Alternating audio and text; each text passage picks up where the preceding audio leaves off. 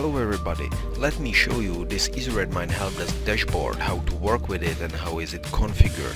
So as you can see, dashboard aggregates new helpdesk tickets and these tickets are grouped according to status. Here is consultation tickets, realization tickets and new tickets.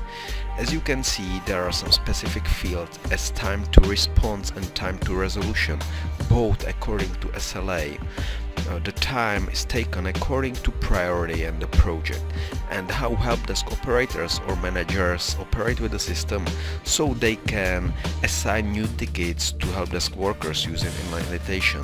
They can move tickets to different projects using inline editation, or as ever they can use a context menu for further editing, status, tracker, priority, etc.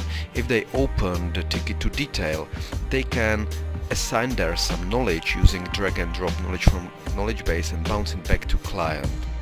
And helpdesk workers come here for the tickets and they work on them. As for the configuration of the page, let me show you.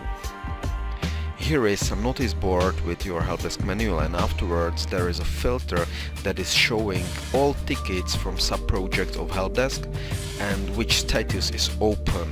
Afterwards the tickets are grouped by status, and here are the fields which are displayed, which is project, subject, assignee and SLA times. Thank you for watching.